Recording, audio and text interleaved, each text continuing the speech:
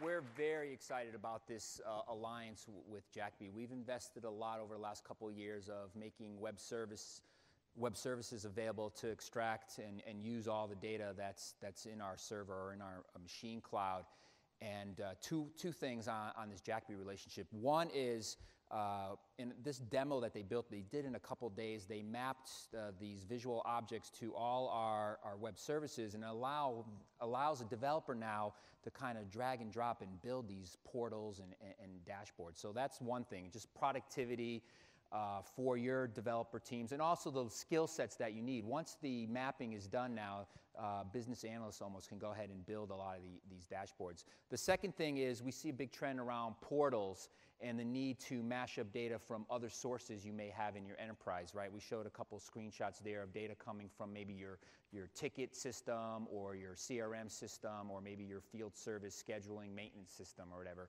And this is a tool that allows you to mash up even data from the weather forecasting system. Okay, we're halfway there. So let's moving on. Self-healing is the fifth attribute here. What's driving this is machines just have to be up. They're more valuable and profitable for the machine makers when they're, and the users when they're up and running. And what we're seeing more and more, and Audi will talk this in a second, is just sensors being added or engineered directly into machines and assets, right? There's sensors out there, temperature, infrared, vibration, battery level, sound, etc. And then these sensors can go ahead and call home. You can go ahead and they may change the frequency or the power they're generating or something that and self-adjust, or they may schedule a field service visit. If something's physically broken, then they're probably not exactly self-healing. Although I saw Andrew's thing on the robots on 60 Minutes, and maybe there will be a robot there that can pull up and actually take out a screwdriver and repair it and heal itself. So who knows? But the point here is that we'll be able to do more kind of predictive, preventive type maintenance. In fact, Audi wanted you to tell a little bit about what you're doing around some of the data you're tracking there around this area. Okay.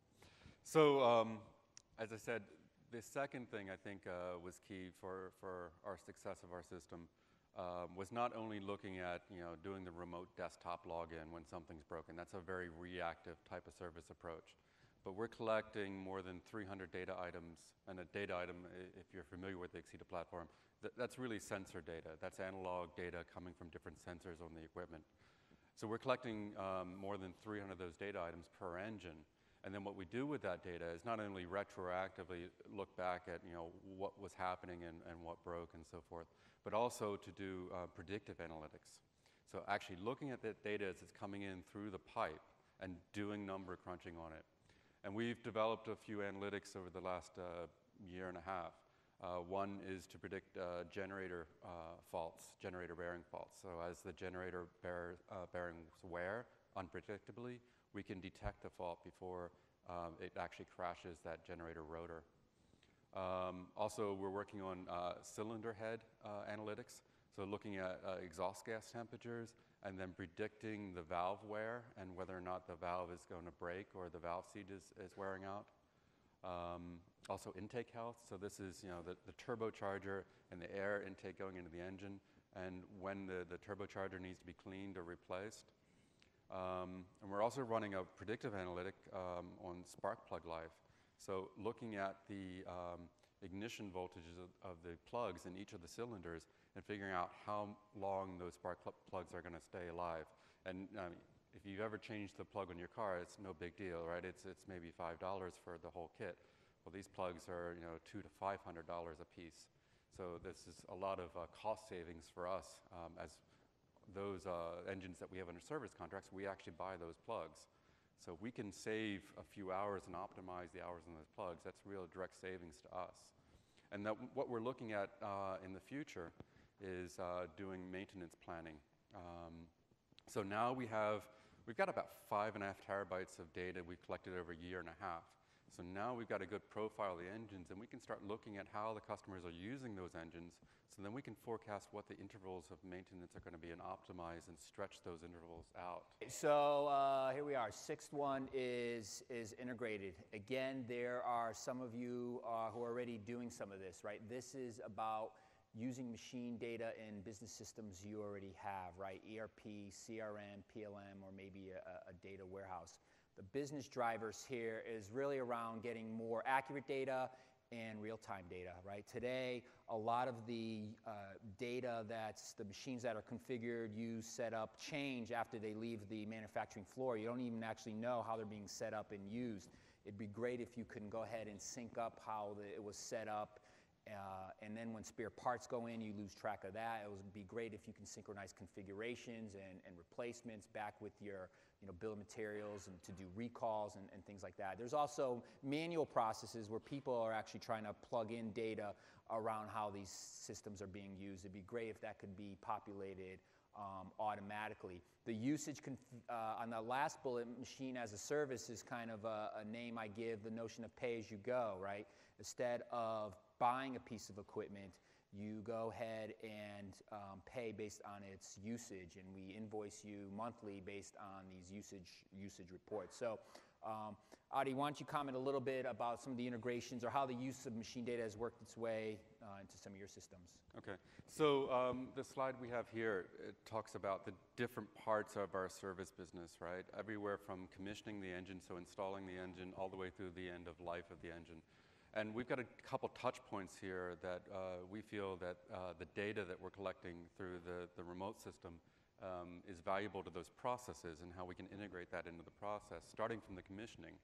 So right now, believe it or not, when a technician goes out there to install an engine, he sits there and starts up the engine, and he writes down on a piece of paper all the parameters that are coming out of the control system. So physically writing on a piece of paper the digital data that's coming off the control system. And it's a bit of a challenge to work into that organization and get that organization to change to say, look, if you plug that engine in at the time of commissioning, you just turn it on and we got the data. You don't have to write anything down. So it's a challenge on the momentum of that, I would say. But that actually then makes our install base more accurate, right? So we know what the serial number of that engine is, first of all, and then we have all the baseline data about that engine. And then we get into the contractual business, so the SLAs and so forth. And the data actually helps us to manage both the contract and the warranty. So we know how the customers are running the engines, whether or not they've exceeded their terms and conditions of the contract, and whether or not we're liable for any LAs if they've abused that. Training, we don't actually have any plans right now for that with the analytics. Remote monitoring, okay, this is where we actually started the project, right? So for years, we had been connecting engines through VPNs and modems. And when we implemented the Axeda technology, then we have a really proactive monitoring system. So we have help desks, and I think that's really important. We have some partners that are just setting up help desks because they've been operating out of field tech so far. So they've realized the value of setting up help desks, and that allows you to pre-qualify errors that are coming in. So a customer calls, and you can have your core knowledge team sitting in a core center to diagnose a problem, identify where it is, potentially fix it online. So even our engines, which are very mechanical based, right? We've achieved a 53% fix rate remotely. So we can fix a problem without even sending a technician 53% of the time. And then if we do need to send a technician, then we can send the right technician, we can send him with the right tools, and we can send him with the right parts. So he only has to go out there once, and then you have a higher first-time fix rate. And spare parts and upgrades and overhaul, I can see a great value in tying this in with our logistics system. To be honest, we haven't gotten there yet. We've got a lot of work we're doing. I would like to do it in 1 year, but with a large organization, it's hard to get everything aligned. But there is a lot of potential also in the spare parts and logistics planning prediction. I'm just glad you don't have everything done, because then it wouldn't be the machine of the future, it'd be the machine of the present, and you already have everything. Yeah. So, okay, let's see, we're up to 3, 6, 7 app-centric. So I think this one is pretty obvious. I think the best example of this is this machine in my hand. I guess it's a machine. right, which is the phone, right? It's less about hardware these days. It's just as much about the apps that come with the piece of hardware, right? It's the iCloud, iTunes, App Store. With the vehicle commercials you see these days, it's just about as much about the media, the connectivity, OnStar, access to the navigation, maps and all those things, right? That's the way people are starting to differentiate their machines, right? Extending that machine with a web portal, a tablet, a smartphone application, and allowing two-way communication between the two. It's a way to differentiate yourselves in the industry. It's a way to improve the customer experience. So it's not just a B2C phenomenon for sure, it's even B2B. Here's a very, I think, getting us here today, and thank you for this example. A long-time customer, actually a few years ago, originally implemented Axeda to connect their sterilization equipment, think these commercial dishwashers in hospitals, and to provide diagnostics and remote service to these things.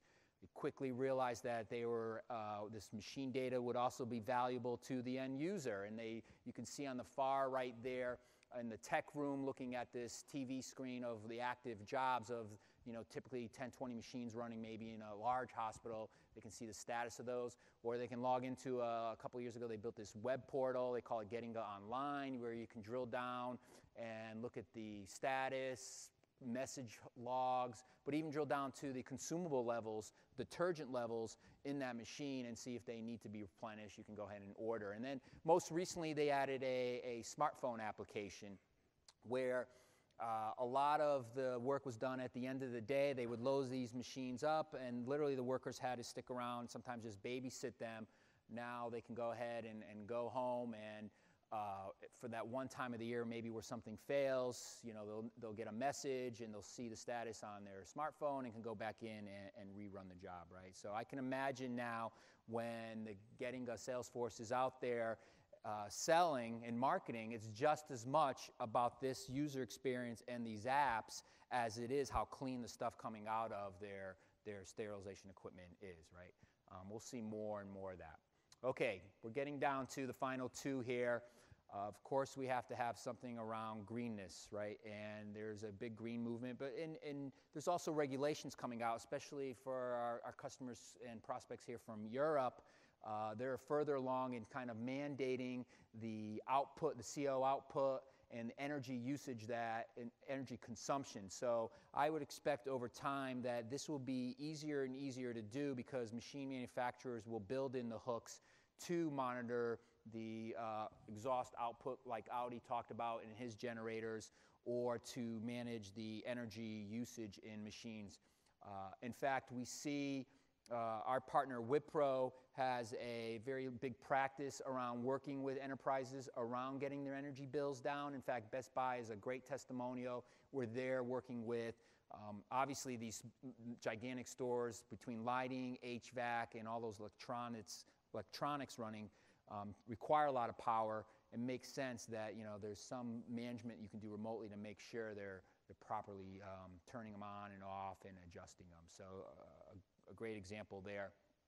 Okay, last one is collaborative. So this is about machine data making its way beyond the enterprise, right? Beyond your company's walls, but starting to share it with other apps, other system, other stakeholders, partners, think connected farms, hospitals, things like that.